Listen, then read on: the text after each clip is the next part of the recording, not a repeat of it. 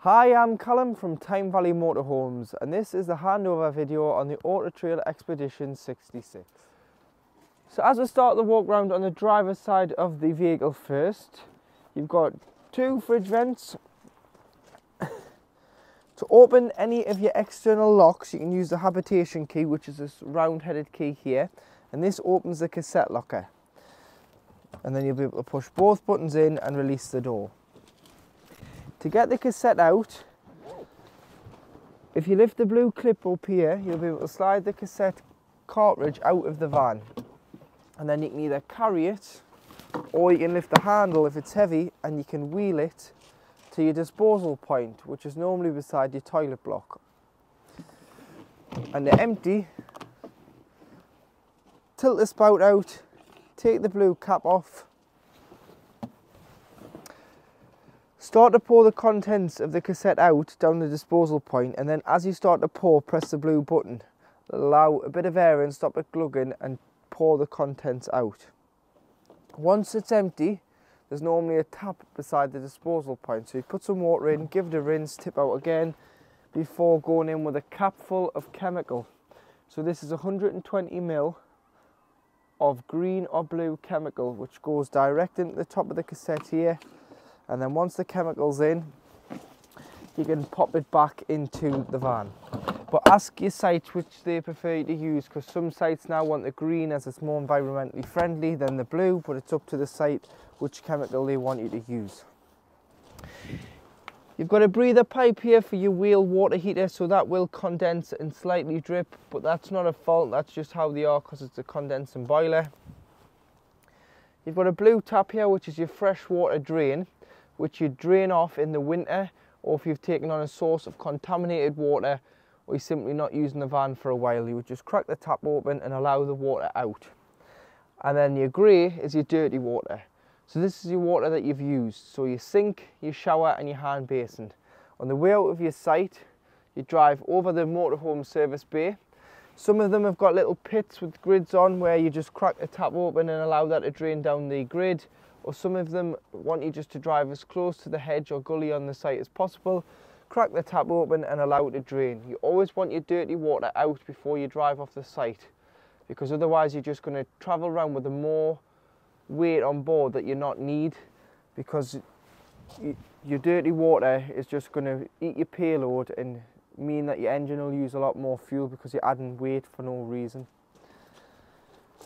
To hook the vehicle up, this is your hookup point, so mains 230 volt connection. So whether you're hooking up at home over the winter or to charge it before you go away, or you get going on your site, you get your hookup lead, lift the collar, slide it onto the van first, then hook the site or the house and do it in reverse order when unhooking, so that you're never walking around with a live lead.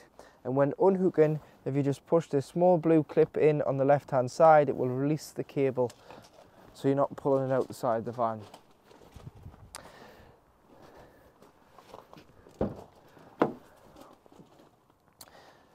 On the back, you've got two barn doors on the panel van, and you can push this button in and climb the doors back to 90 degrees.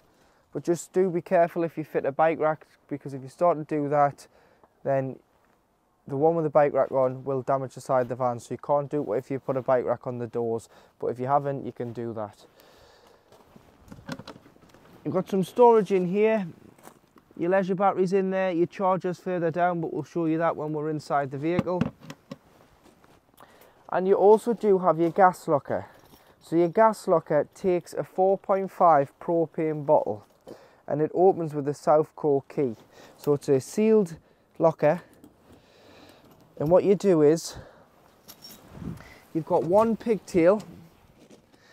So this is what you connect to the top of the cylinder. So it's left to tighten, right to loosen, opposite ways with it being gas, and you just hand tighten it onto the bottle until you can't tighten it with your hands anymore. Then get an adjustable wrench or gas spanner and nip it up. Once you've nipped it up, you can turn the top of the bottle on. Just turn it on 1 or 2 turns. You don't need any more than that. Just because in an emergency, when you need to isolate it quickly, you can just shut the bottle off. Once you've got the bottle on, situate it in the locker. Stand one side of the bottle over this lip. straps around the centre of the bottle and tie it tight so it's nice and safe and secure, and you've got space for 2 bottles on board. Always make sure it's turned off before you start travelling so it's safer for you and other road users. Always make sure this door gets shut first, and then you can bring this door over. You do have blackout blinds and fly screens on the back windows.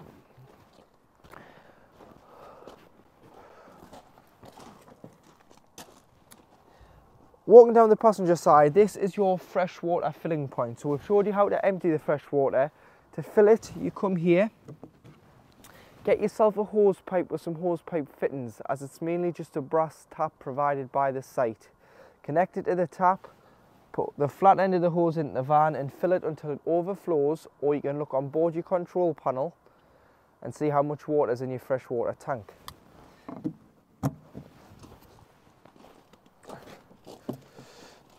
At the passenger door is where you'll find the location for your fuel and AdBlue. So fuel is diesel, it opens with the main Fiat Ducato key as it's a lockable diesel cap. Underneath you've got AdBlue.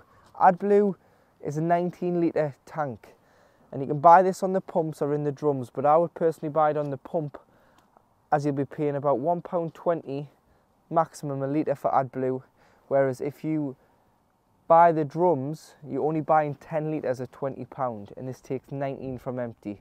It'll do 5,500 miles on a full 19 litres, so it might just be a job you do once a year, depending on how many miles you plan on covering yearly in the motorhome. And once you've done around 4,500 miles and you've got 1,000 miles left to go, the light will illuminate on the dashboard and tell you that your AdBlue is low. Simply pull into a petrol forecourt. Normally where the wagon diesel pumps is, there's AdBlue beside it, and you can fill your vehicle full of AdBlue. Once it starts to come out the top, it's full.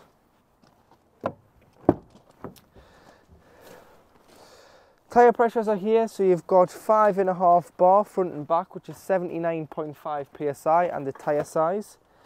Underneath the passenger seat is where you'll find your toolkit, which has got a jack, a brace, a tow and eye. Underneath this compartment in the cab floor is where the engine battery lives, so it's not underneath the bonnet, it's underneath here if you ever need to change it in the future. And your bonnet release is on the side of the dash.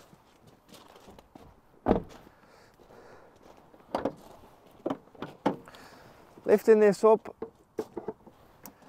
you do have your screen wash, which is just above the driver's headlight. 3 tabs lift this part of the scuttle off, and you can fill your coolant. Next to it you've got your brake fluid, you've got your oil filler, no dipstick as it's an electronic dipstick, no power steering reservoir as it's an electronic steering rack on the new Series 8 Fiat Ducato. Paint code on this sticker, earth for giving or receiving a jump start, because the battery's underneath the cab floor, so you can jump the van from here or give a jump start from there as well. And then if you put a key just down here, so you've got your air filter, this is the side of your fuse box. Lift this up.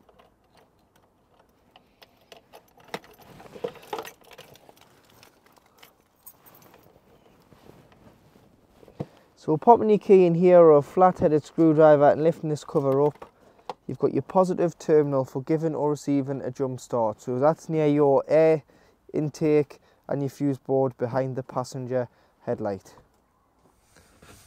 To operate your auto trail control panel, you've got your master switch here, which will turn on 12 volt from your leisure battery. Obviously if you are hooked up, you will get mains to 40 volt household voltage in the vehicle, so you can use all 3-pin plugs. You've got the master switch for your lights, which are all then individually switched around the van. You do have your pump, which you turn on, making sure that you've got enough water, but you do need your pump on to use your taps, toilet or shower, otherwise you're not going to get any pressurised water through the lines of the vehicle, because unfortunately it does need the pump to pressurise the water. Awning light, and then you can scroll through so you can see your Sergeant unit and its model number. Your leisure battery is charging, so that gives that you're hooked up, and we're at 13.4 volts. Take the hook out to get a true reading of your leisure battery. You can view your vehicle battery at 12.7, and it's got good there. Your fresh water and your wastewater readings. Your select battery always wants to be the leisure, because that's the battery that's used to power the motorhome. Don't let that be the vehicle battery. If it is, you can change it here by just pressing. But you always want that to be the leisure, because that's the battery that's designed to use the power for the motorhome. Don't let that be the vehicle, because it could flatten the engine battery. And you've got the inside temperature and humidity, and you can change your time when the clocks go back and forwards. And that is your auto trail control panel. So to operate your heating and hot water, which is wheel heat air controls, you've got to put your hand within proximity of the controls and it will take them out of sleep mode. So starting off with the heating of the vehicle first, using the plus and minus, you've got frost start, which is approximately 5 degrees, but then you do have to have either the gas or electric on to enable this to work, which I'll get onto in a moment. You've got nighttime mode, which is the moon, which is approximately 15 degrees, and then you can bring it all the way around to the max temperature of 30 degrees. Gas, press it, goes blue, that means the gas is on standby, and then it will go to orange and ignite once it's pulled the gas through to the heater via the gas supply of the vehicle. Once the vehicle has reached its temperature set, the gas will go back onto standby, which is blue, until it drops and the thermostat picks up that it's dropped temperature, and then it will kick back in and ignite to warm the vehicle back up. You'd use gas if you were wild camping. If you were on a site, you can use electric. So you've got 3 different power supply outputs on the gas. So depending on how much electric you've got on your site and what the amperage they're giving you is, you've got one, so just press and hold, you've got one which is 750 watts. You've got 2, which is 1500 watts, and you've got 3, which is 3000 watts. And you can see that's gone on to orange now, which means it's ignited on electric. But you can put the gas on as well, and this is what's called boost. So if you needed to boost the temperature of the vehicle, you can put both on together and it will maximize both sources, which will reduce the time it takes to heat the vehicle. Should you get a red exclamation mark down the side, you've got a reset button here, but what you can do is you can press the red exclamation mark and it will tell you on these codes here, so many bars will light up and it will give you the fault code. But press and hold the button, which will restart the control panel and eliminate the fault. To operate the hot water system, so again you've got frost start, which is 5 degrees, keeps the water in the boiler above 5 degrees, but again you do have to have gas or electric available to the vehicle. Should you not have that in the winter, we strongly advise that you winterize and get rid of all the water on board. You've got eco mode, which is heats the water to approximately 50 degrees, and then you've got full heat, which is 70 degrees down here. Gas, if you're wild camping, or you've got 750 watts of electric, 1500 watts of electric, and 3 kilowatts. Or 3000 watts, should I say, of electric. Press the gas flame. Blue means it's on standby. Once it goes to orange, like the temperature for the heating has on gas, it is working on gas. And again, once that water gets to temperature, whatever source you've got it on, whether it be gas or electric, it'll go back onto standby until the water cools down before it kicks back in. So don't worry if you've put it on, it's gone to orange, and then 20 minutes later it's back on blue. Just means your water or your vehicle is up to temperature. And you can see there that they've both come on and they're both working. Again, both settings together is boost. So you might want to boost your hot water if you're in desperate need of hot water for a shower. And then once you've boosted it, just turn your gas off and allow the electric to continue to heat the water if you're on a site, as you wouldn't want to waste your gas when you've paid your site fees to use their electric. And that are your wheel heat air controls. Reset buttons can be found on the bottom of both dials. In the bottom of the kitchen cupboard there's a fuse spur here, and that's for the electric side to your boiler. So make sure that that's always switched on. If you are having any problems with trying to get the electric side to illuminate and it's not illuminating, just make sure this is switched on. Otherwise that could be the cause of problem. You could have knocked it when getting things in and out of your cupboard. Directly underneath your oven is the location of your boiler drain. So your boiler drain is this yellow toggle here, which is currently pointing towards the cab.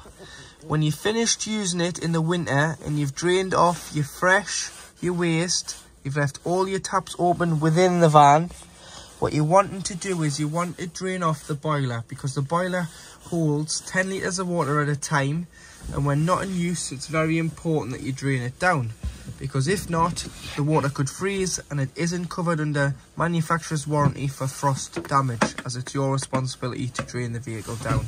So what you need to do is you need to point it towards the driver's side of the vehicle to the washroom door, and it will drain off all 10 litres of water directly out underneath your boiler. Open that up, open your taps, and then put the control panel on. Put the pump on for about 5 to 10 seconds. It'll just squirt any water out that's still in there, and then turn it off. Don't leave it on any longer than that, otherwise you could damage the pump with no water being in. But it does just blow the water that's in the pump out, so it makes sure that the pump is safely winterized as well. When you come to reuse it, back towards the cab in that position there, shut the taps, shut the fresh and the waste, fill the vehicle with water, cold water from outside, which will be over here, comes in here into the tank, pump on, cold side open on the tap, slowly go around the hot. You'll get a lot of air compressed out the tap until you get a free flow of water from the hot side. This is when you know that your boiler has reached maximum capacity of 10 litres in the boiler. At the back you do have your gas taps, so any problems with gas you can turn off each gas appliance there, or if you wanted completely shut off the gas you can turn all of them off so that no gas is physically coming from the tank into the motorhome. But there is a main stopcock on the gas tank at the back underneath the vehicle. So underneath the long bench seat at the back on the driver's side, like I was saying from outside, this is the location of your leisure battery, and you've got a 20 amp fuse here, so that's your main 12 volt battery fuse. But you've also got your EC176 power supply unit from Sargent, which has all your 12 volt fuses in, which are all marked on what amperage and what fuse does which. This side you do have your main trip tester, so if you're struggling and thinking the vehicle wasn't receiving power, if you try and trip her out, if she trips, she's receiving power. If she doesn't trip, the motorhome isn't getting any power through the hookup lead. So it could be the site or where you've got the vehicle plugged into. This needs to be pushed in and illuminated for the heater to work on electric, and that is your charger charging your leisure battery on mains. Leave them as they are. If you have got any problems, this would be the first place I would try, just to see if these have been pushed out, but they should illuminate when hooked up. 12 volt system shutdown button, so this will shut all 12 volt off, including the head unit and reversing camera in the winter. So if you're taking her out for a spin in the winter, which we advise you to do, and you're wondering why the reversing camera and the head unit isn't working, if you've turned this off to stop a 12 volt drain, that needs to be turned on for the head unit to work. Other fuse here and a module, just your crossover from your cab, I think. And to make the bed up, so you've got 2 bars which go in here, and the bars sit at the back. So not on this one, on the other side, the bars will be underneath the seat. So if you lift it up, you'll see the bars there. They go in here, these slide out, and then the backrests, which are these, go in the middle here.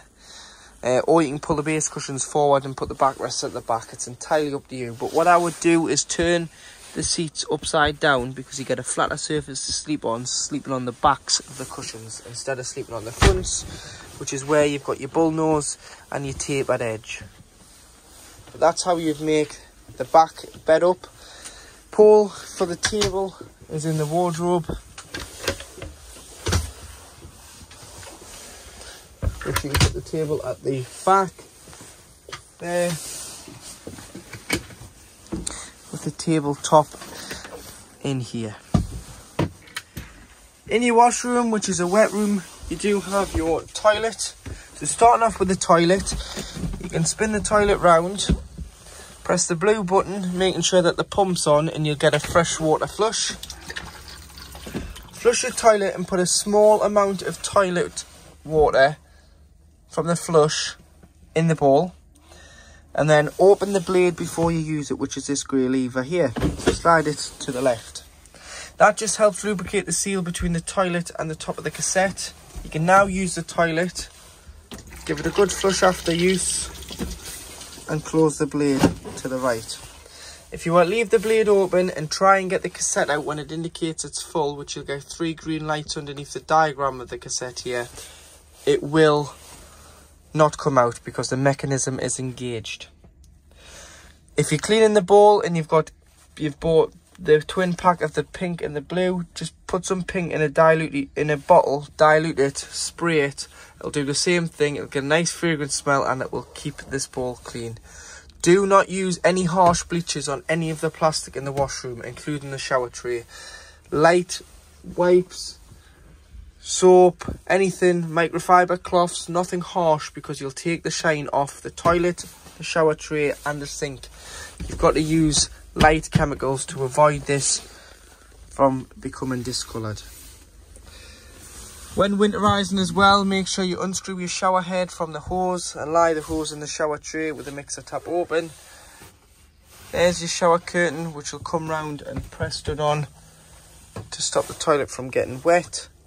Got a toilet roll holder, towel rail holder, and a hanger.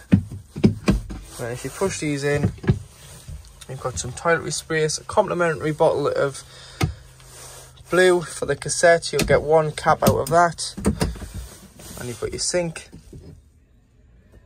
So when you've used this, always tip it up slowly and fold the tap away, as it's got to go into the channel. And if you put too much water in, you can flood the vehicle. And ensure the sink is open, so down like so when travelling, just to avoid it from springing open and giving you a fright when you're driving. So to operate this type of Thetford fridge, so first of all, to turn the fridge on and off, it's this button here, which is the square button, which you just press and hold. The blue light indicates that it's on, and if you press the square button, it will tell you which source it's on and the temperature reading that you've currently set. A stands for automatic energy selection, so the brain of the fridge picks out the best source available at the motorhome at any one time, and it will always prioritise mains 230 volt hookup first. If mains can't be found and you've got the gas bottle open, it will switch over by itself to gas. If you start the vehicle's engine, it will switch over at the battery setting, which isn't off your leisure battery, it's off your vehicle battery, and is only designed to be used when the fridge is down to temperature and you're driving from home to your first site or from the site to the next site. It will keep it like a giant cool box. It will keep it at the same temperature when travelling, so that when you get there, your shopping is still edible and fresh. When knocking the engine off, and if you are going wild camping, it will light on gas. It waits 20 minutes before lighting on gas once the engine's been knocked off, in case you've left the gas bottle open. This is a safety feature on this fridge. So if you pulled in for a petrol, or should I say diesel, the last thing you want to do is for it to spark where there's petrol fumes. So that's why it gives you a 20-minute window to fill up and get out of the petrol forecourt. But it's always best that you turn your gas bottle off when travelling. However, if you want to override and manually select the source, you just press the square button here. Use the arrows to move it through the source that you want and select with enter. Select the temperature and enter. And there you go. I've manually selected mains hook up. But I would just personally leave it on automatic and it'll do its own thing for you. And the only time you'll need to turn that off is if you're going wild camping and self-select gas. When not using it, turn it off. Open the fridge door and there's a little toggle underneath the handle. As it's got an airtight seal rubber there, you don't want to shut this. And from time to time you want to give it a wipe out with some antibacterial wipes. Leave the door open when you're storing the van, because what will happen is you'll trap the air in there and it'll start to smell if you shut the door over a long period of time. You'll get a funny smell because you're trapping that clean air in the fridge and it can't get out. Please be careful if you do open this window, because on this window you are allowed to open it, but I would advise not opening that window, because if you open the sliding door you're going to rip that window off, because the sliding door comes to about here, so it's going to hit that window. So do be careful, and like I say, I would get into a habit of not using that window and using the two on the back doors and this one here. So now to make the rear beds, so you can use them as singles if you're short enough, or you can form one double bed, and there's two bars underneath each base cushion. You need these bars out to form the bed base. So what you need to do is you need to get them out. There's two here and there's two underneath the other side. You need all four to create the structure for the double bed. They go in, three at this side, so you'd lift one side up, put the flat end in this side first, and then that'll drop down into there. This side in first again, and that side.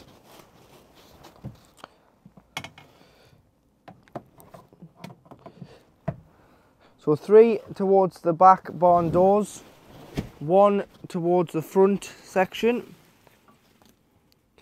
So in there, lift that up, pop that in there. And then what you can do is you can pull the structure out. So pull the front of the seat bases out, forms the infill, backrests into the middle, and they form a tight seal in the middle for your large double bed. I'll turn the base cushions upside down as well, because you get the flatter surface to sleep on. Put a fitted sheet on, and there you have your double bed.